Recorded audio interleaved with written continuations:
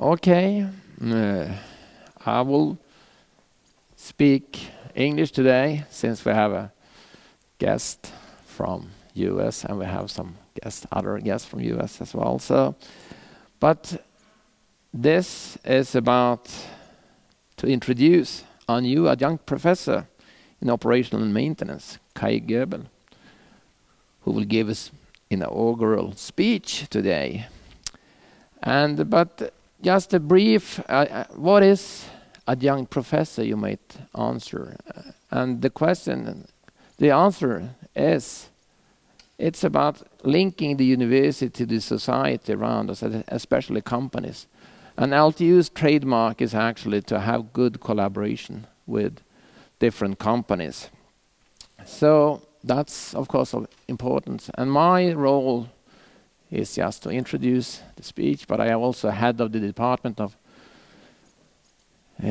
Civil, Environmental and Natural Resources Engineering, who host the subject area, operational maintenance, which is actually at the moment the strongest research area at the university.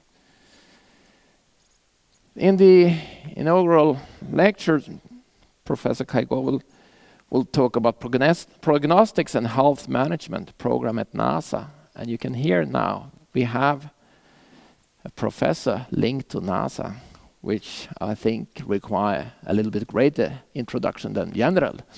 So for that, I was thinking that I have to cite something. And in my opinion, there is one guy who's quite good to talk about space. It's David Bowie.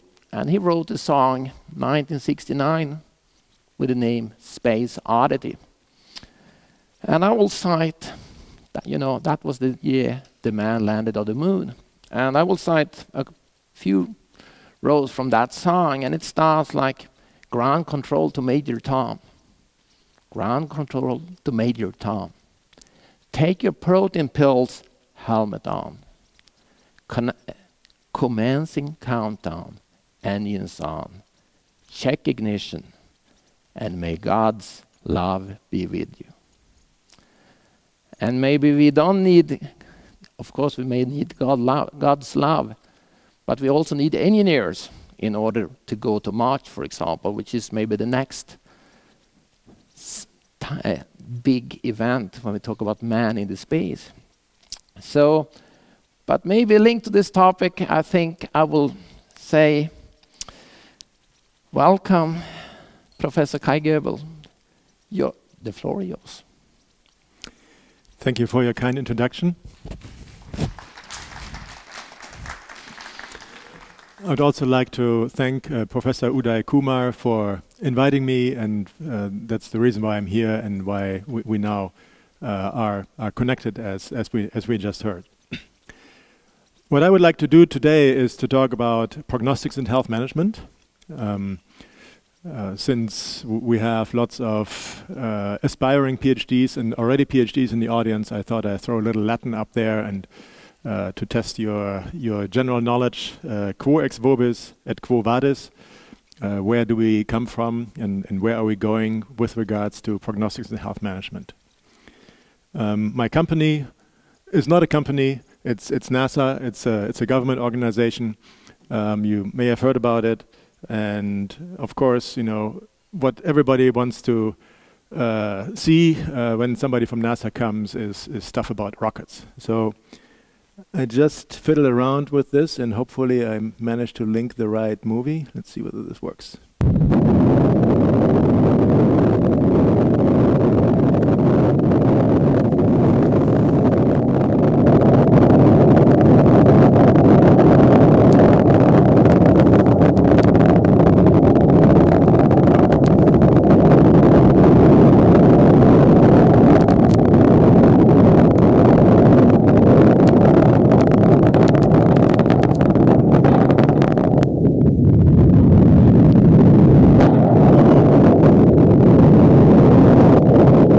Command 1, go inertial.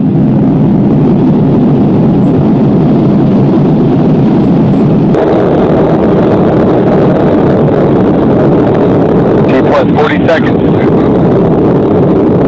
Oh no.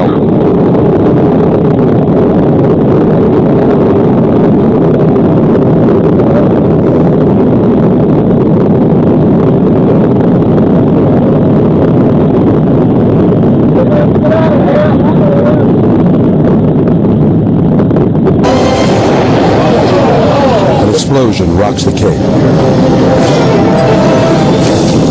We're just had an anomaly of the Delta 2 line.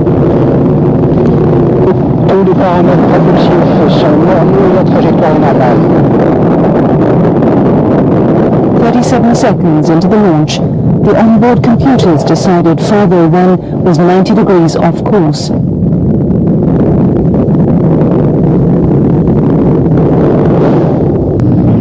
We will have first two motor separations at 56 seconds into flight and about 10 seconds. We have vehicle failure.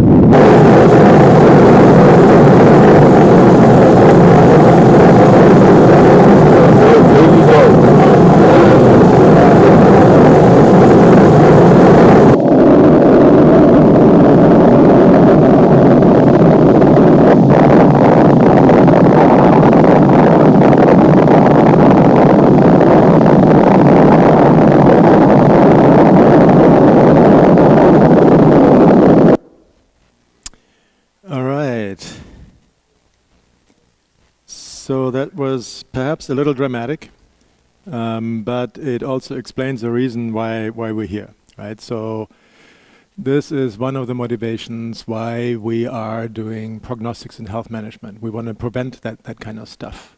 And all of the clips that you saw, there was no crew on board, so I don't want to be overly dramatic. But what we really care about is to enable mission success. We also do care about cost, and we care about safety. And these are the primary motivations for prognostics and health management, for condition-based maintenance, for systems health management. There's many different names for these kind of activities. And it's really a systematic assessment of what's going on at the system level, right? And as you just saw, flying a rocket is a very dangerous business. Everything has to work. You really need to make sure that everything works together, and if it doesn't, the impact can be very dramatic. So we want to assess at any given time, is everything working well, and if it doesn't, what exactly is the problem? We call that diagnostics. And if something is wrong and we know what is wrong, we then would like to understand how long will it take until the system actually breaks, until it comes to failure. And that is something that astronauts care about, for example, because they need to eject ahead of the pressure curve to make it out alive. And oftentimes you only have 2.3 seconds or so to make up your mind from when the initial crack in the rocket casing starts to when the whole thing blows. Right, so it's not a whole lot of time. You have not a whole lot of sensors, and you have to pretty dang sure that you make the right choice, because if you miss the event, that is very unpopular with the astronauts. But if you cry wolf and there actually wasn't a problem, suddenly you eject the astronauts and the rocket happily moves on, and that's very embarrassing, right? And suddenly you just blow $100 million into space for nothing. So how do we do that, right? There's a few enablers that help us to do that. One is sensors. We need to know something about the system, and we need to take measurements. We need to understand what is going on. Those measurements then need to be interpreted, right? It's nice to get some reading, but you need to know whether that is normal or abnormal, and that sometimes depends on your operating condition. If you're in an aircraft, for example, and you are on the tarmac just ready to take off, then your temperature might be, I don't know, 20 degrees Celsius, but when you fly at cruise altitude, you might have minus 50 degrees Celsius. And so depending on what your operating condition is, the sensor information need to be interpreted properly. Then the information and the output needs to be communicated to somebody who makes a decision what to do about the potential problem. And so these are the three elements that come together. And we also throw in some smarts. There are some algorithms that try to understand what's going on, some models some physics, but we also utilize methods from artificial intelligence to process that information and to come up with the right choice. Space station is another example where these kind of things are very important. It floats out there in low Earth orbit. It's a very complex system, and this was really meant as a laboratory where scientists, science astronauts are being sent up to conduct some experiments. And what is actually happening, and I've set in some status reports for the space station, is that they really spend most of the time that they're not either sleeping or doing some other things that they need to do to survive. They spend in fixing stuff, right? So of the 100% time that they have available, they spend 85% of the time to repair things. And oftentimes, the status report comes that, well, something is wrong, but we really don't know what is wrong, right? So that's certainly not good. Or something gave a warning signal, but now the warning signal is gone. That doesn't give us a nice, warm and fuzzy feeling either. And so we really need to have a good way to understand what's going on. Performance, cost, and safety are the three drivers. And what I would like to do now is to take you on a brief journey back in time to really talk about, how did we get to where we are, and then maybe extrapolate a little out on where we're going with PHM. So going all the way back to when the pyramids were built. The Nile was flooding every year. You had some farmers when the Nile flooded the fields, they had to leave the fields. When the Nile was receding, they were coming back, and then the fights were starting because all the farmers thought that their plot was actually a little larger than the neighbors, and so that's when they first came up with some mechanism to measure distance, and there were some officials that came around with a rod and a chain and essentially marked, okay, this is officially yours, and this is the final word, right? And interestingly, that is still being used today in American football, where the distance is measured 10 yards from the third down. And we're still utilizing that, a proven and true method. Another one was when the pyramids were being built. You had some guys measuring you see them down there in the lower right-hand corner, measuring whether the stones were chiseled properly according to size. As you know, they were all remarkably precise. And you can only imagine what happened to the guy who was chiseling if the measurements were off, because labor relations were not quite what they are in Sweden these days. Moving on to the Romans, they brought water from many hundreds, if not thousands, of kilometers away, and you really, you can't cheat. The water flows downhill. And so to be able to do that over that kind of distance is really quite a remarkable accomplishment. And so they built those aqueducts over long distances, and had a remarkable ability to really measure the slope over large distances.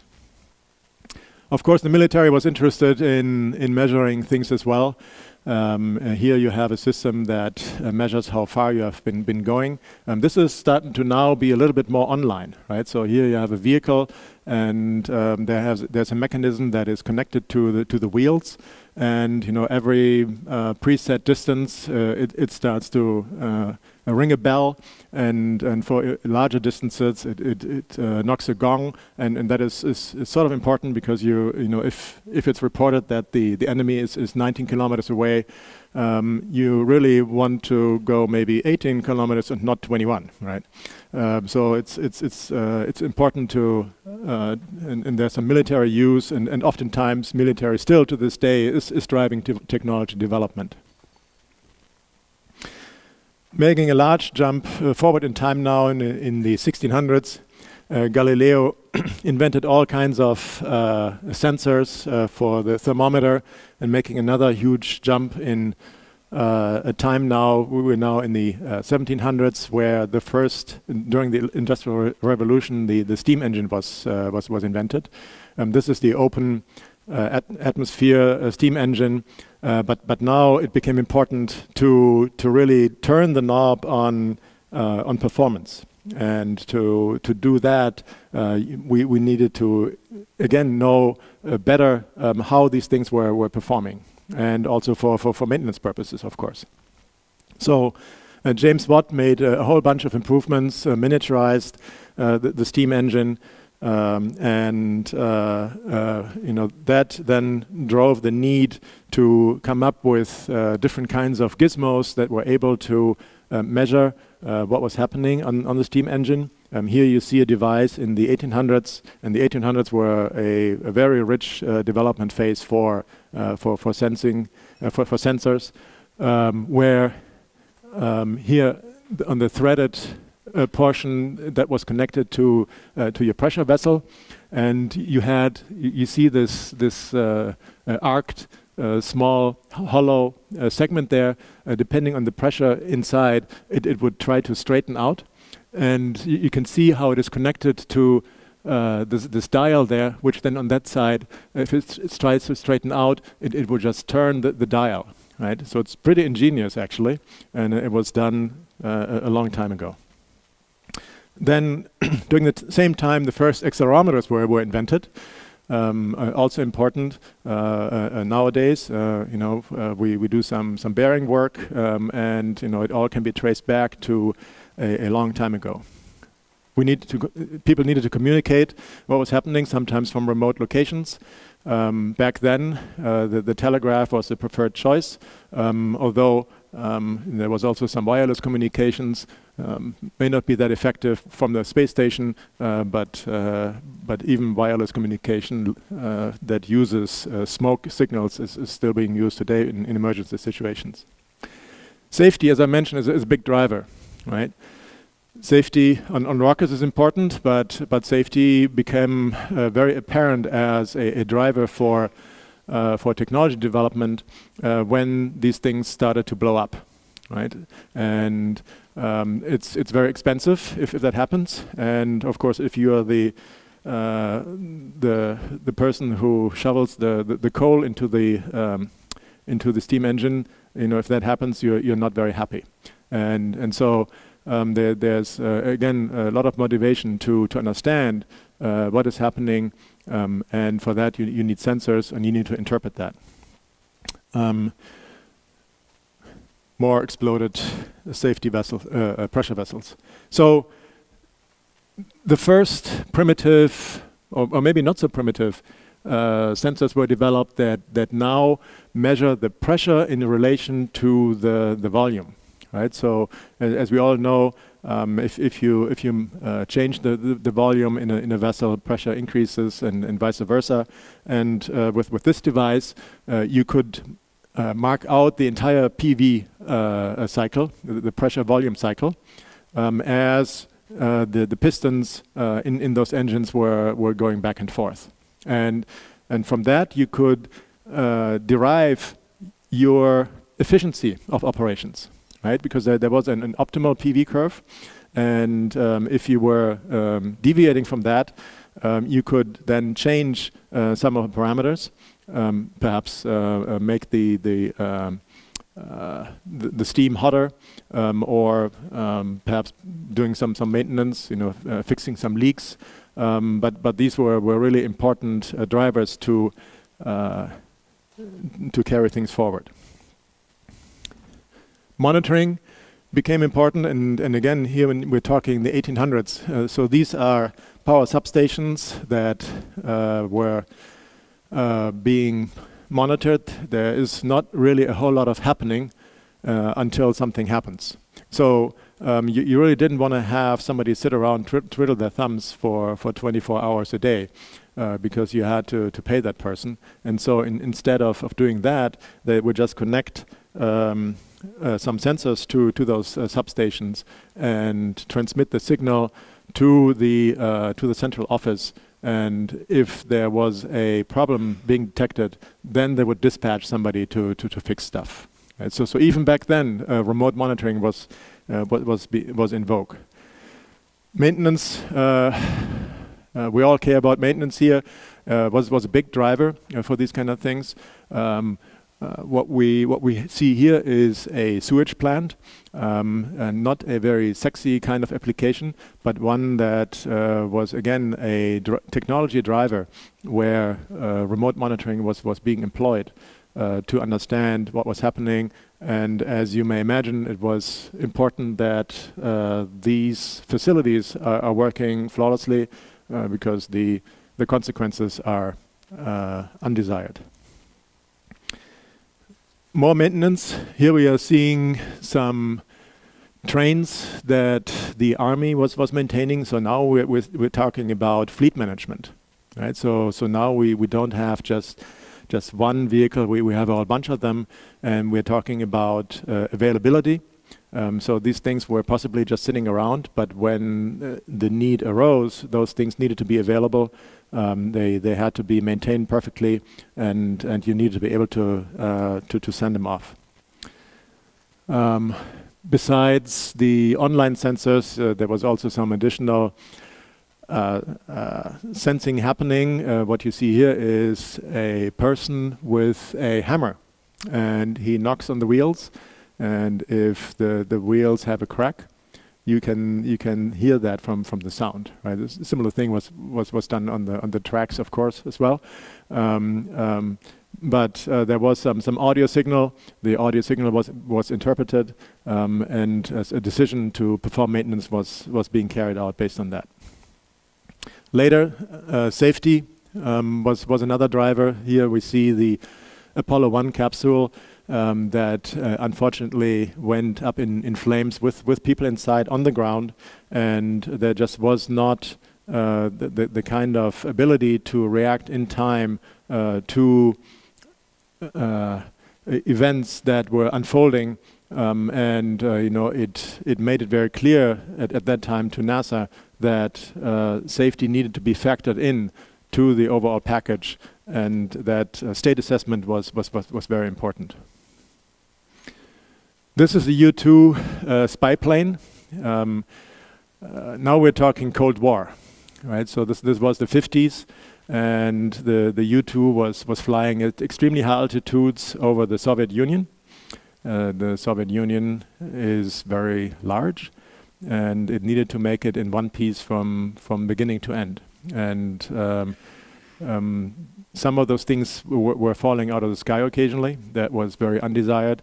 And so that again drove the need to understand, are these things going to be able to fly over the Soviet Union?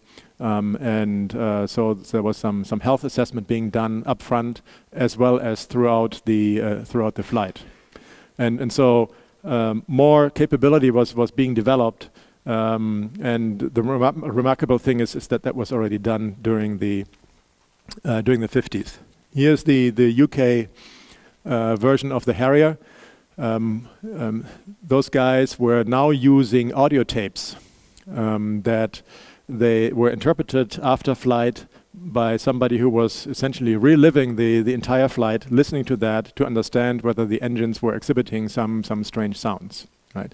Not particularly sophisticated, but we can see that there is a movement towards interpretation and collecting more information and getting an overall picture of what is happening.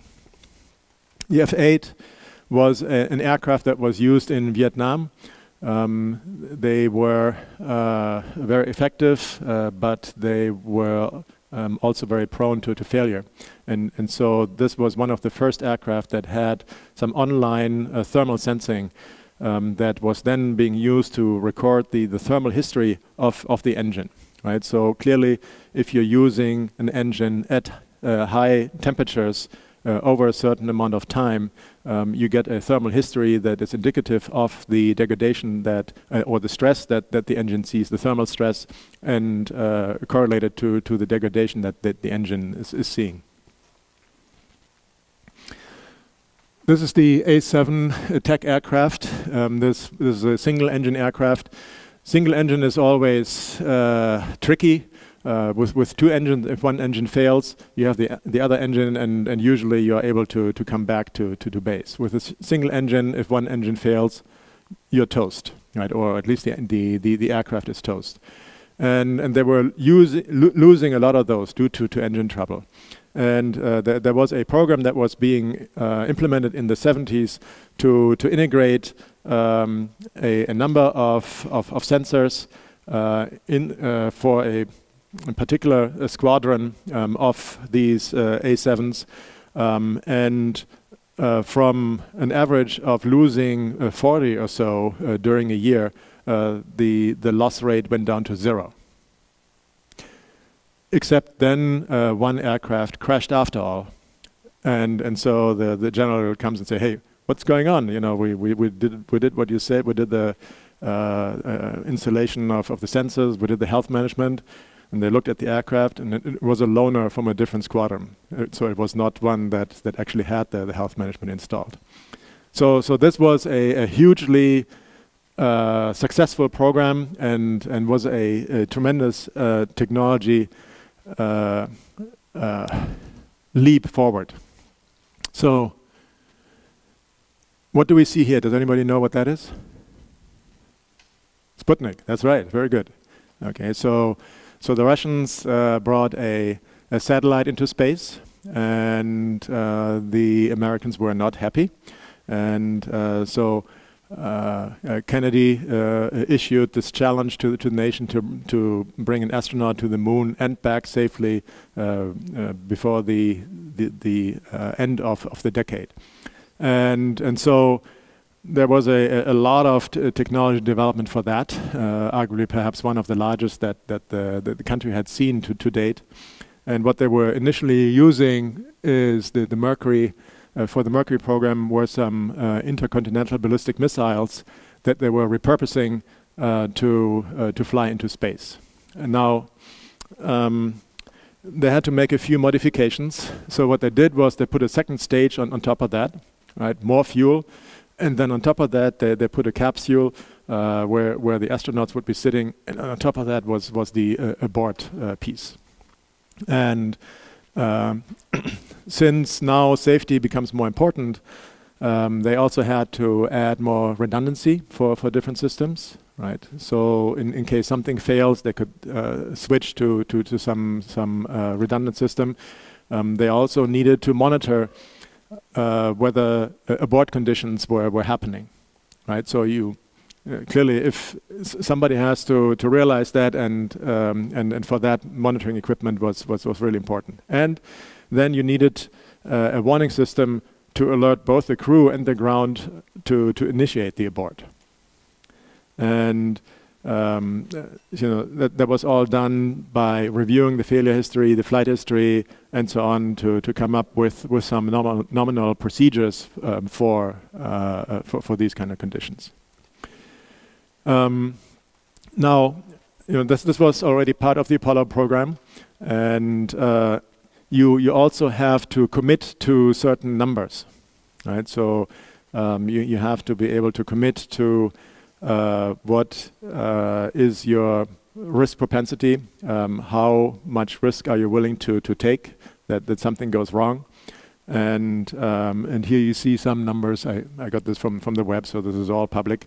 There was 1 in 100 of mission completion, and 1 in 1,000 of crew return, right? So that's doesn't sound that great, right?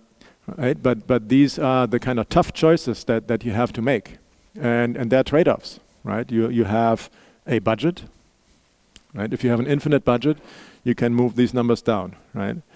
Maybe not all the way to zero, but closer to it. But if you have a limited budget, you can only get to certain risk numbers, and these are some really important insights, and that's typically what we have to start out with is some of these requirements.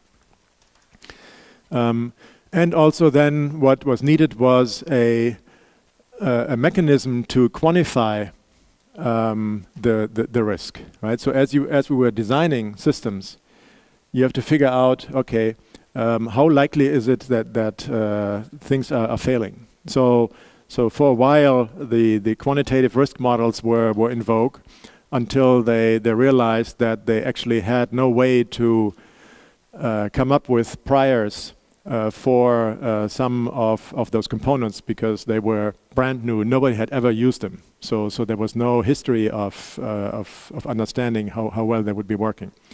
So they gave that up and instead used a failure mode and effect analysis, which is still being used today, right? Not just in NASA, but in many other systems. And if you don't know that, you really should take a look at that. So what you do is you go methodically through each portion of the design, and you're trying to determine what are the potential faults. You also try to determine the impact, and if possible, you try to design out the problem, if you can, if it's not too expensive, but thereby just eliminating the failure mode, or mitigate the consequences in some other ways, right? Another way would be, well, I need to know about the fault, so if I can't see it, I'm going to put a sensor on there so that I can see it, and then you still have to have a procedure that then deals with the problem. Redundancy is one important mechanism to mitigate a problem, other than just ejecting the astronauts. So what we see here is the Apollo booster instrument unit, and it's in a ring.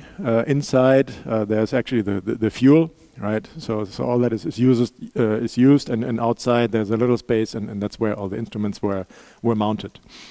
As an example, there was the rocket guidance system in there, and it uses triply modular redundant circuits. And so that's one computer with redundant components, but it's expensive. And as you may remember, in Apollo 13, which had the mishap where the fuel cell exploded during the flight, some of you may have seen the movie. If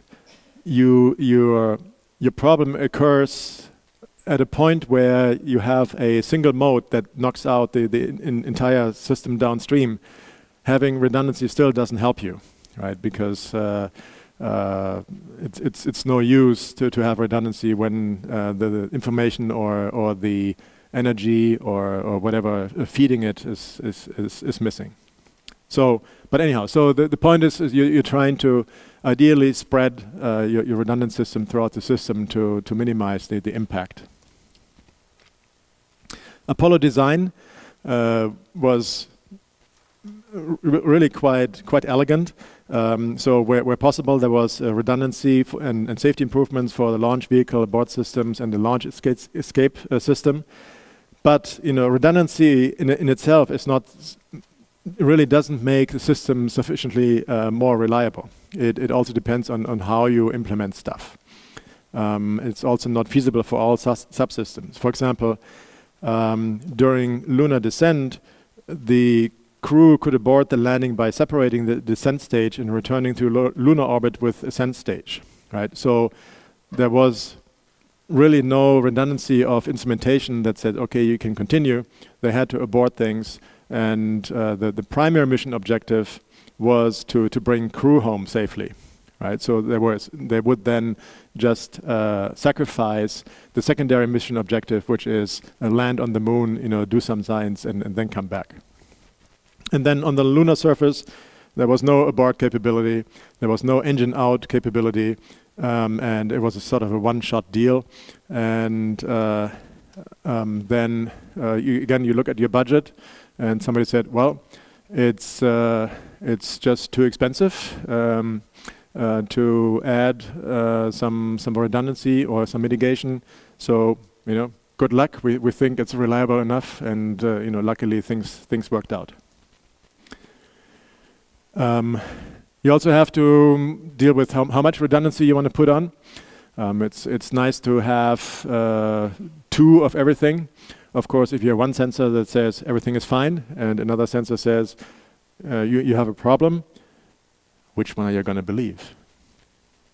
Right. So maybe you should have 3 sensors. So if one says everything is fine and 2 say you have a problem, then you know you just have democracy in action, and you vote, and you have 2 sensors say bad, one says good, and you go with bad. Right. That's certainly possible. But you can also go methodically through that, and then as you are adding more sensors, you can show that you're making your system increasingly more safe, and the kind of decisions that are based on that go to a risk level that can be managed, right? So with so for example, if you have, what does it say there? So if you're increasing the number of sensors very quickly, you get into 1 in a billion flight or bad decisions, and so you know these are the kind of things that can be computed and calculated. Quickly, people realized, okay, there's some really important stuff happening, and organizations formed around that. So in the 60s, the ISO, the International Standardization Organization, started a working group on diagnostics and prognostics. And 1967, the Machinery Failure and Prevention Technologies group was founded. 1973, the SAE started the E32 for engine health monitoring. And in 2008, the PHM Society was founded. So these are all organizations that really rally around health management as a discipline. Now, I quickly want to go into some more civilian types of applications. Right? It's nice to talk about rockets, but you know we don't use a rocket on a daily basis. We use other stuff, or we can potentially use other stuff. Hopefully, you don't have to use this kind of device here anytime soon. It's a CT scanner. It is obviously needed in emergency cases, and if you're running a hospital, you really have to make sure that that thing works. And if you're a patient, just like an astronaut, and you're in need of it, you know you can't just come and they say, oh, you know. We're doing some maintenance, come back in 3 days. You need it right then and there, right? So GE in the 80s implemented a program where they were remotely probing the CT scanners and siphoning off sensor information. And it was done using this device here. Does anybody know what that is? It's a modem, right? So it's an old-fashioned modem, and that's exactly the kind of thing that they were using back then, right? They were dialing into the CT scanner and reading off information, and it was not at that time, like always, you know, somebody starts to operate stuff and then they start to scratch their head and say, well, we don't really know what's going on, right? So they were reading off the debug log that programmers had written for their own purposes. And then the GE people were trying to reason over that and trying to see patterns, whether if the log looks like that, you know, it means that this component is broken. So it was sort of an early application of data-driven diagnostics. Worked actually really well, so well that the hospital operator said, well, you know, we don't think that we need your services because our CT scanner seems to be operational all the time. There's a lesson in there as well, you know. Yeah, right. Airlines. We all fly. We are all very unhappy when there is a delay and cancellation. And airlines are unhappy then as well, because if they have to rebook you on a competitor's aircraft, you know, it comes straight from their bottom line, so they really would like to avoid any kind of delay or cancellation. how can we do that, or how do what they want to do that, right? So they are interested in getting an understanding of the health of the system, of the engines, of the landing gear, of the navigation system, of everything that really needs to function. And the FAA in the United States has very strict requirements for what has to work. And so in the 90s, again, GE implemented a remote monitoring program where there were siphoning off information from aircraft in flight, and they were being assessed, and the result was being given back in real time to operators. Cost, big driver. Safety also, what you see here is a turbine engine, and this one didn't behave quite like it was supposed to behave. You see that the turbine ruptured. The nacelle, which is the thing that is covering the turbine, is supposed to contain it. It does so in most of the cases. Sometimes it does not, and then if it flies through the fuselage, you may have some very unhappy flyers. In particular, if you're sitting right next to the engine. So not to make you nervous, but again, this is a driver for understanding the health of these systems before something like that happens, right? Because not only is it bad PR, but the FAA will shut down your operations until they understand A, what happens, and B, that it's not going to happen again. So all that, a good example for health management. Another one, maintenance cost. Again, is a primary motivator for understanding what needs to be fixed at what time, so that you are optimally using your assets. Wind turbines, same thing. In particular, if you have offshore wind turbines, you care about the health of your blades. You care about the health of your bearings. Clearly, you also care about the health of your generator. And if these things are not operational, it's very hard and very expensive to get maintenance personnel out there. You have to fly them out with a helicopter, and ideally you would like to avoid that. I talked about some of the algorithms and that we are borrowing mechanisms from artificial intelligence. We all have seen some of the movies. The kind of AI that we're using for prognostics and health management usually doesn't have some chic-looking robot that helps us out, but we are condensing the same kind of smarts to really reason over what is happening and what needs to be done, right? And I couldn't help myself but show at least one slide, that has at least something that looks a little bit like a formula. If you lift the hood of your smarts, you have the classical AI with predicate logic. Neural nets are all the rage right now. They were in the 50s inspired by how the brain works. Of course, it really is nothing like how the brain works, but it still does something really, really useful, right? And in more recent years, the deep learning neural nets are all the rage. And there's a lot of hype in there. Don't believe all the hype, but it still sometimes does some useful stuff. Fuzzy logic, case-based reasoning, classification and regression trees, random forest. So these are all mechanisms that are being used under the umbrella of AI that can do really fabulous things for maintenance. Once we come up with information that something is wrong, it really never is completely deterministic, right? You're never really 100% sure. And so one thing that you have to deal with is express how sure you are.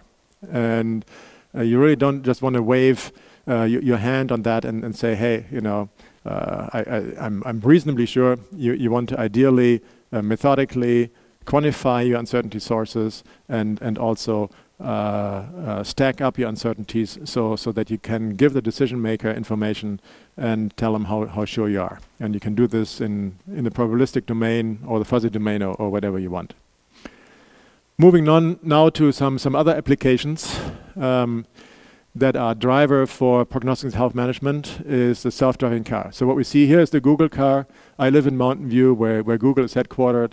And these things are driving around there all the time, driverless. You know, for a couple of years ago, when I drove my kids to work, we used to count them on the way to school. Now we don't do that anymore because the novelty has worn off, and there's just you know, it's becoming so omnipresent. It's not a big deal anymore, right? But it's not just terrestrial applications. There are self-driving, self-flying vehicles being worked on right now. Some of them already are out as prototypes. There are some that you may know about that have in Dubai that from some Chinese company that fly from one skyscraper to the next. And Uber Elevate is working on the self-flying vehicles. Of course, we all know about the Amazon package delivery. So this stuff is coming, and these vehicles need to know how well they're doing. And you, as a passenger, want to make sure that those vehicles know how they're doing. So having state awareness is really important, right?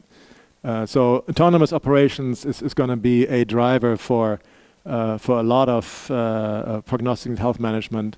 And one thing that we have to then deal with is how do we come up with an optimal solution? And so that is under the umbrella of decision making. These can oftentimes be encapsulated as multi-objective decision problems.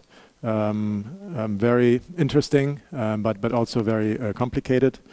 We really need to deal with trust and assurance for autonomous vehicles, in particular.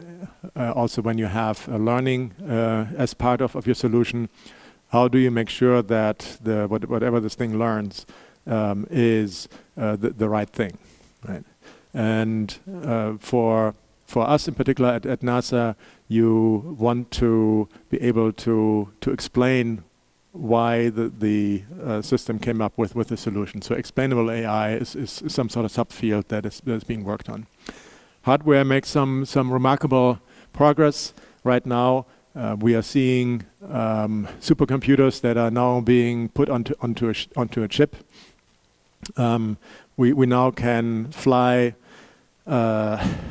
GPUs that have hundreds of processors in parallel, and it just speeds up and opens up opportunities. It's just really remarkable. There's also analog new chips, neuromorphic chips that are trying to go a little bit closer to how the brain operates. Still not anywhere close to what it is doing, but again, there are some exciting developments out there. And we also have a quantum computer where I work. I have a group of 12 people who try to understand what are the quantum phenomena and how do we harness the potential that quantum computing can give us. And there's tremendous potential. It really could open the world to entire new paradigm of computing. Of course, the chips themselves are still very, very small.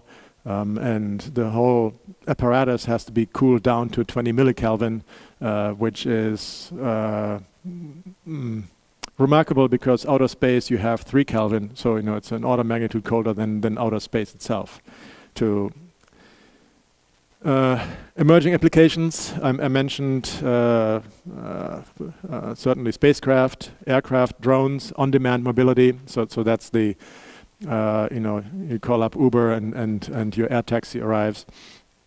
Self-driving vehicles. At NASA, these are rovers. In Mountain View, these are your autonomous eggs. Habitats. So these are your smart buildings, except our buildings are on on Mars or somewhere else. Certainly, if you're there as an astronaut, you want to make sure that your life support works, that your oxygen recovery works, all that kind of stuff. Systems that need to be maintained and need to be processed, and also assembly, right? So what we think is we're going to send some unmanned vehicles to Mars and have some robots assemble the habitat all by themselves, and hopefully they can get along and do the right thing, and you have to make sure that all that works, right? Because all that will be autonomous. So, and then manufacturing also. And I mentioned deep space operations, right? So here's the Space Launch System on the right. It's supposed to bring us to Mars. Mars is an exciting venue. It is really far away. It might take 6 to 9 months to get there. It might take 6 to 9 months to get back. And then once it takes you more than a year to get somewhere and go back, you're not going to stay just for the weekend, right? So you're going to probably stay there for half a year. So now we're talking about 1.5 to 2 years or so that you're going to be gone, and you can't just call home and say, hey, my tire is flat. Can you send a service quick to fix my tire? So everything has to be dragged along, or everything has to fix itself. And so this is really sort of the next frontier for prognostics and health management. And with that, I'd like to conclude. What we want to avoid is the stuff on the right. So I started out with some dramatic pictures of rockets exploding, and I was explaining how prognostics and health management can help to solve some of these solutions. And certainly at NASA we care about that, but I try to also show you that there are lots of civilian applications where these technologies are useful and helpful and actually needed. Thank you very much.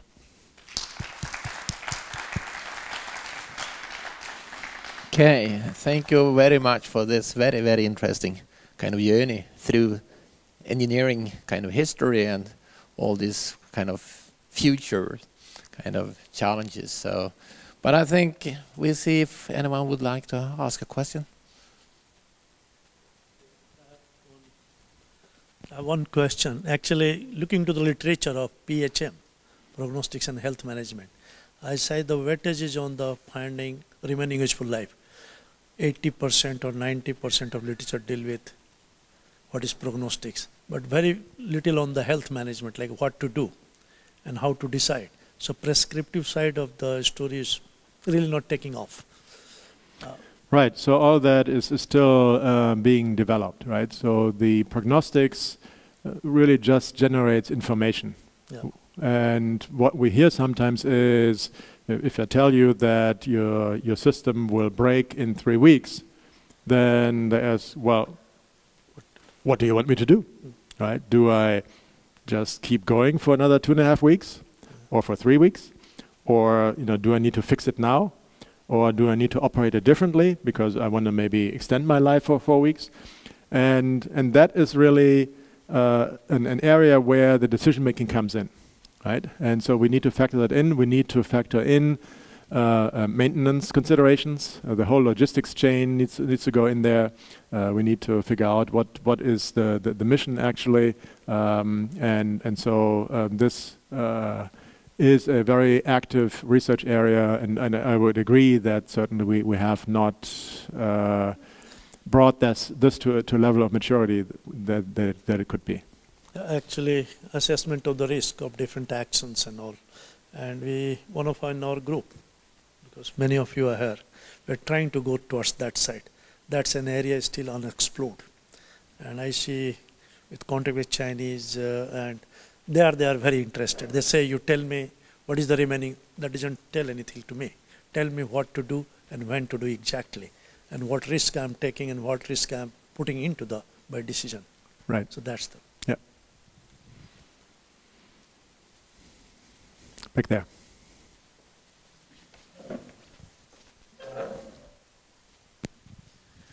You mentioned that the space station, the staff that goes up there, the astronauts there, they are to 85% busy just maintaining the space station itself. I guess that would also be a very important area for you to look into when it comes to how to create functional support systems for the astronauts going to Mars as well. So it's not only about what you can call the measurements and analysis, but also, okay, I know this. What do I do now?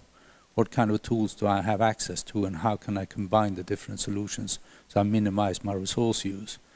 So I guess that is a kind of an intermixing between human sciences and pure technological knowledge management and all these things. So I guess that could also be an area of interest for you in the future. Absolutely. And what we really need to do is to remind ourselves, when was the space station designed, right? And it's actually a thing that is many decades old now, when it was first conceived and designed, right? So now we know more about how to go about things and what are the issues that can crop up. And it is really important to feed that back into the design cycle to make sure that it gets absorbed and considered to avoid the operational kind of problems that inevitably otherwise would occur. And that is another research opportunity to make sure that we have the right considerations during the design cycle for resilient operations, for resilient systems, and to make sure that we not only maximize astronaut time, but that we make systems safe. I agree. Marty. You said that it took like 2 years maybe to go to Mars and back from one mission. It's pretty similar to this when they sailed around the world and tried to discover new worlds. Took like 2-3 years, they were gone. And are they looking into things like the social aspects, like mutiny on the ships? Because in those days, many captains were killed because the crew wanted to go home. So, I mean, those things will most likely happen also on these Mars trips. Mutiny. Right. So, of course, you wonder where would they go, right? They might. There are experiments of that nature that are being conducted already, where there are some long-term studies where they put people into habitats, lock the door, and then a year later they open it again and look who's left. Not quite like that, right? I hope this is not going to be on YouTube. So,